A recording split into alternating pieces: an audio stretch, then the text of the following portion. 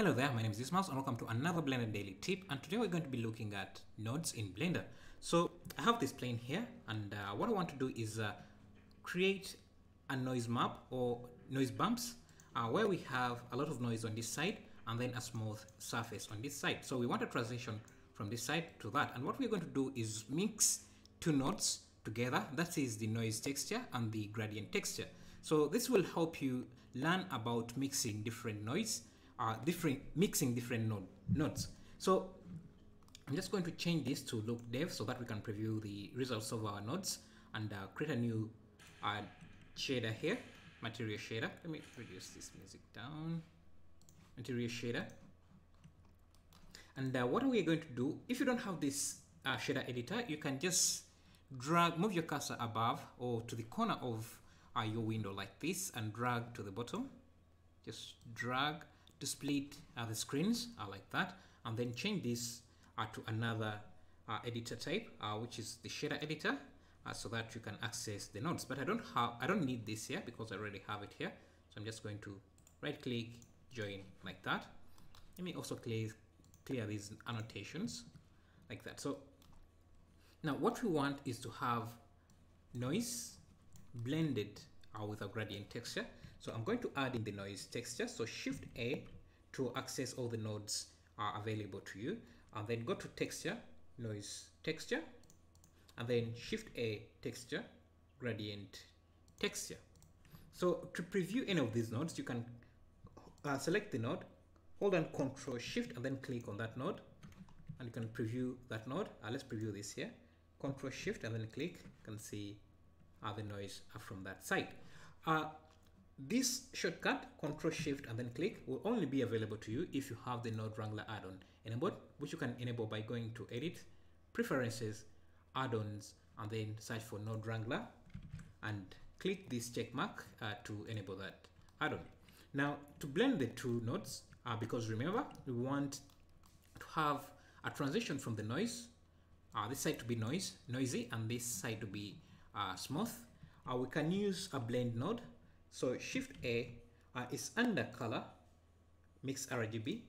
It's not actually called a blend node, it's called a mix RGB node, and it lets you blend different nodes using different blending modes. So right now this is our noise map and this is our gradient, but we can blend them together by connecting this color output of the gradient to this factor or color output of the noise gradient or noise texture. Now we can preview this mix node again by holding down Control Shift and then click. You can see we have a blend, and we have this factor here that is like an opacity slider. So at one opacity or one factor, we are previewing this color 2, which is a result of this noise texture, and at 0, we are previewing only the gradient texture. But we can blend this together by just having a value between here, or we can use the blending modes here available to us. So there are a few blending modes here, but and they work slightly different, and if you have used Photoshop before, they work exactly like Photoshop. For example, the multiply blending mode just removes all the white areas of this node and replaces it with everything from this node. So that's why you see that we're only seeing the black sides of this node here, this gradient texture. And if we reduce that, you can see now we see the full white. Then the screen blend mode does the opposite. You instead see the white areas. It makes the white areas of color 1 fully opaque in this output, and the black areas transparent, like here you can see. But I don't want to see this color, so instead of using the color output of the noise texture, I'm just going to use the gradient texture like that. Now you can see we have that transition from a noise area to a more smooth area. To make this more contrasty, or to have more contrast in this area, we can add a little bit of contrast in the noise texture. So between the output of the noise texture and the input of this blend node, we can add a convert color ramp between there, and this can let us control the contrast of the noise we have. You can also use the settings here for the noise texture to scale up or down the noise like that. And since we want to use this for the bumps, we can feed this directly into the roughness. So I'm just going to select everything here. We can select the output of this blending node and connect it directly into the normal map. Now, if we preview this by again using Ctrl Shift to preview the entire Principal BSDF, I see we don't see anything yet. That's because if you look at each of these nodes, they all have an input and an output, and each of those inputs have different colors. So you can see on this node here, we have this node here, this node input, which is of a color gray. And if that node or notch has the color gray, it means it takes in both the color, it takes in color information and value information.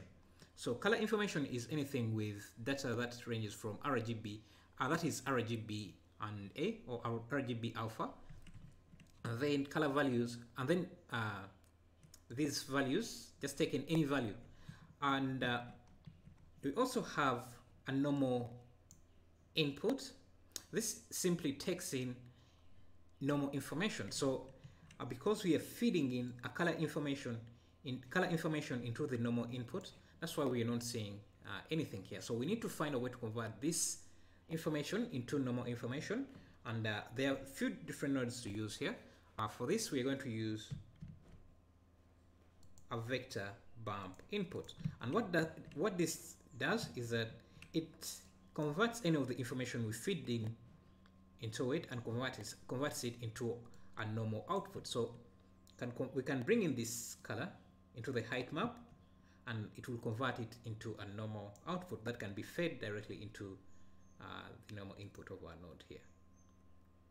Just have to wait for it to calculate here, and you can see what we have. Our gradient is not very strong. That's why you see that this is not as strong here. We have some noise. We have a lot of noise here, and it starts to fade in here. So if we play with this, you can start to see the transition. Another thing we can do is just add another color ramp here between the gradient, so that we control the contrast of the gradient. That will let us control the transition, or where this gradient starts, or where the smooth areas start. And you can see gives us that control. If you don't want to use the color ramp, you can remove that by holding down Alt and then dragging that node out. It will just disconnect it from the connection. We can use another node called the math node, and this gives you different operations. For example, right now we have the add node. Let's have it, and you can see what it's giving us. So it has different operations. Right now we have been using the add. You can experiment with other operations to see what you get. It needs to recalculate first. Let's try multiply.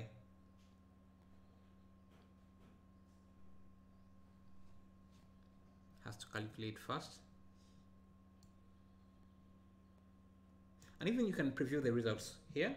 Control Shift click this node. You can see what's going on. Let's change this to power. You can see this gives us a better gradient. So if we preview the entire structure,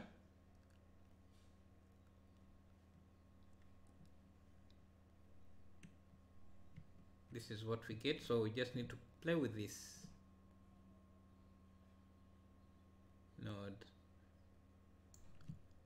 You can see now we get a better transition. I think we have achieved what we wanted to. Maybe if you want to use this in the roughness area, let's first disconnect the normal information here so that we can see how it's affecting the roughness. Just make this a bit darker so that we can see the reflections. Now make this metallic. Actually, if we make this metallic, we should make this a bit lighter. Yes, you can see how that is affecting the reflections.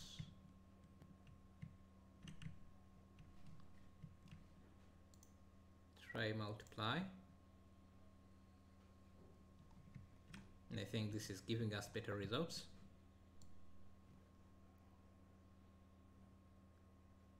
Also remember that these values can be animated if you wanted to. Yeah, so that's some basics of nodes. I'll be doing more tutorials like this on this channel, so if you want to learn more, just subscribe, leave a like, and I'll see you next time. Thank you.